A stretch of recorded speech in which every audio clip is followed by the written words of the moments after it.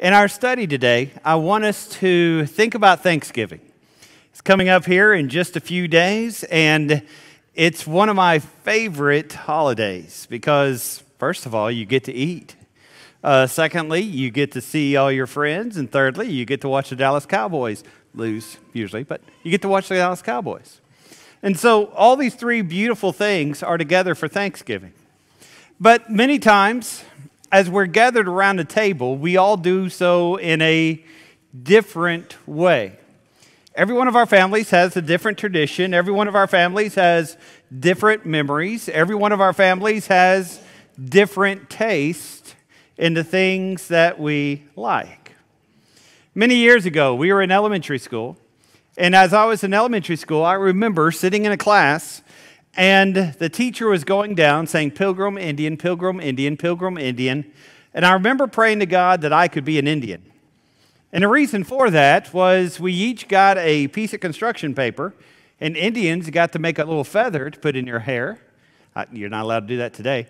And the pilgrims had to make a whole hat to put on. And I just thought, with my artistic abilities, I'm much better off with a feather. But we would dress up and we would reenact the Thanksgiving dinner where the Indians and the pilgrims from back in the 1600s would gather together and take care of one another and show love to one another. And we had turkey and we had the stuffing and we had cranberries the way God intended in the shape of a can. You remember that? Nowadays, people like real cranberries. The can-shaped cranberries are much better. And we'd gather together and we would eat our Thanksgiving dinner and we would talk about what the meaning of Thanksgiving truly is. Now that we have gotten a little bit older, I would say, we've studied through and we realize they didn't even eat turkey at the very first Thanksgiving at what we look at. As a matter of fact, it was probably some form of fish, maybe some venison, and most likely some form of corn or lentils. It'd be totally different than what our meal looked like. Beyond that, there's much debate whether the Indians were ever even invited to come. And beyond that is the question of, did they really have the feast in a way that we talk about being on a single day in which we have today? And as we study Thanksgiving, we realize really it didn't become a national holiday until right at the end of the Civil War, or maybe pretty soon after that, which would be 200 years at least after what we usually look at when we look back to this time. And so the question is, as you and I look at what our culture says about Thanksgiving, what is it that we say in our culture about it by the way we practice it? And really, what does Thanksgiving mean to people today? And even more so, what does Thanksgiving mean to us as Christians? As we look in our Bible, we see a feast that's somewhat similar to Thanksgiving. And it's a feast of booths. It's the Feast of Sukkot. It's the Feast of, as we like to call it, Tabernacles. And as you read there in Deuteronomy 16, which was just read a few minutes ago, and as you read in the book of Leviticus, we see it's a very interesting time in which Israel would gather together. There were 3 feasts in which the people were called to, every male was supposed to go to where the Ark of the Covenant was, and they would gather together as a nation. But for the week before that, they were to gather together in booths, or as we might say, tents. And as they gathered together into tents, they would eat the food which people ate back when they were in their wilderness. And the point of the festival, the point of the holiday, is to look back and remember how God blessed his nation. Remember how God provided for his nation.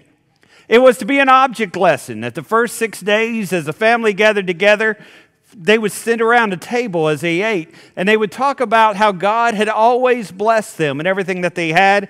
And on the 7th day, as the entire nation would gather together, they would remember that they were the nation of God. They would gather around where the Ark of the Covenant was, whether it be Gilgal, whether it be Shiloh, later it would be Jerusalem. And during that time, they would see what we would call an idea of Thanksgiving. Now, this date and this feast don't exactly work together.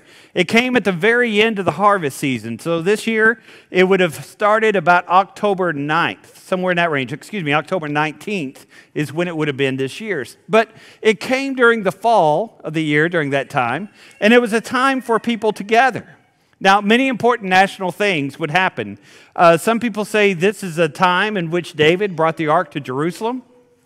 We know for certain this is a time when Solomon inaugurated the temple. And we know for certain that this is a time, the day of Pentecost, when the church would be established. And so a lot of big things would happen at this Thanksgiving episode, which would come together. All these dates are very similar as they come together. I want us to think about this Feast of Tabernacles and relate it to Thanksgiving dinner, so that you and I, as members of the Lord's church, can think about what we should be doing this Thursday.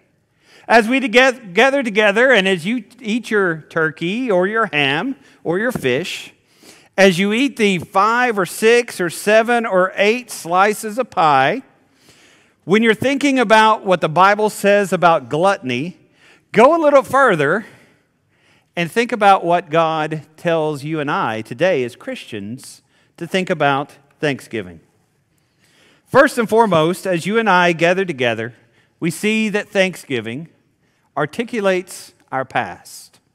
It helps us to remember where we have come from. In Leviticus 23, 40 through 42, you see the building of the tents, and you see the leafy branches which would come across, and you would see how these people lived not with a homeland, not with a culture that they had right there, but they were going through the wilderness to build their culture, to build who they would be, trusting in the Lord. And as the Israelites would think about the past, they would remember their time that they were slaves in Egypt. You and I likewise, as we gather together and we think about Thanksgiving, should remember where God has brought us from. You once were in darkness, but now you have been transported to eternal light. We read in John 13, verse 16, "For God so loved the world that he gave his only begotten Son, that whosoever should believe in him should not perish." We need to quote verse 17 as well. "For Jesus did not come to this world to condemn it, but he came to this world that he might save it." We once were sinners, but now we have been made children of God. As we articulate and think about the past, we remember the time in which we spend in the wilderness. Now, each and every one of us has a different definition of the wilderness in our family. There may be times in which you have undergone grief because of the passing of a loved one. There may be times in which, as you look back at your life, you remember times where you were having difficulty with a career. You were having difficulty in a relationship. You were having difficulty in determining what direction God wants you to send your life. But as you stay faithful to God, God keeps you through that time of wilderness. God will guide you as he fed manna to the Israelites, as he guided the Israelites by the cloud of smoke and the cloud of fire. In the same way, he guides us in the things in which we endure. In Matthew 28, verse 20, Jesus makes a promise that he will be with us even to the end of the age. In Hebrews chapter 13, we see the promise where God says, "I will never leave you nor forsake you."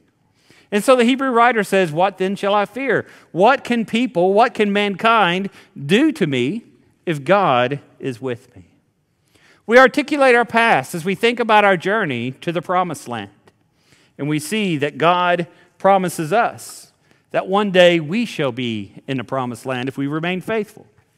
Revelation chapter 2 and verse 10, the end of that verse, "Be faithful even unto the point of death, and he will give you a crown of righteousness." So in the season of Thanksgiving, as we gather around a table, as we gather around as a family, as we see people who maybe live afar off or see people who we don't see quite as often, this is an opportunity to look at our past, to see who we are and how we have been shaped by what we have gone through, how the world has shaped us and how the Lord has shaped us into things in which we've done. But going further, we see not only does it articulate our past, but it also is an opportunity to appreciate the present. We don't know what tomorrow may hold. And if the Lord wills that there's a Thanksgiving next year, there may be an empty chair, which is filled this year, but it's empty the next year. We need to appreciate what God has given us while He has given it to us. Once again, each Jewish male gathered 3 times a year to go to Jerusalem. That's during the Feast of Unleavened Bread, the Feast of Weeks, and also the Feast of Tabernacles. But what you see here is the joy of fellowship. Imagine what Jerusalem or Shiloh, depending on the time of the nation of Israel that we're looking at, what it would feel like in that city. Jerusalem was not necessarily the largest city in the world at that time, not even close. But imagine what it would feel like when all those people were there. Imagine it as Tater Day on steroids. But more so, imagine it if Tater Day was filled with Marshall County people instead of everyone else. And you would see friends from times past. You would see relatives from times past. You would see opportunities of remembering and enjoying people you haven't seen in forever. The Lord has given us life to enjoy. And the Lord has given you and I people and relationships to enjoy. Let's take advantage of those blessings which we've had. The classic Thanksgiving passage is found in the book of Luke. Jesus is traveling to Jericho, and as he goes, there are many lepers who appear to him and beg that they may be healed.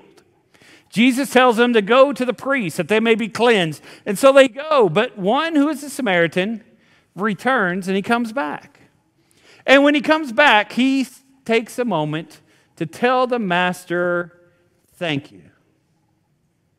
Jesus says, where are the 9? And why is the one who appreciates what's been done a Gentile rather than a Jewish child of God? What do you think the Lord thinks about us today?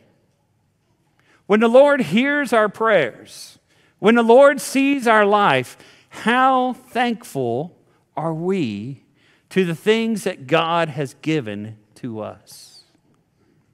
Not many of us suffer from food insecurity. Not many of us suffer from knowing how this, as far as a national idea of safety, how things are going to go. When you rate us against everyone else in the world, we are so very blessed. But when you rate us against the people who lived 50 years ago, 100 years ago, 500 years ago, imagine the blessings which we have. Compare their lives to our lives. When's the last time that you told God, thank you? When's the last time that you spent time telling God how much you appreciate the situation God has placed you in? As we gather around this table on Thursday, and as we have this week of Thanksgiving, be sure that you appreciate the presence. And tell God, thank you for the things in which He has done. Thank the Lord for your life. Each family has different traditions. Some of those traditions may seem strange. Some of those traditions may be different than what anybody else has. You may already have your Christmas tree up, and Elf on the Shelf may be doing all sorts of crazy stuff at your house right now. Other people don't want to have the Christmas tree up until right after Thanksgiving, and other people want to wait till a week or two before Christmas.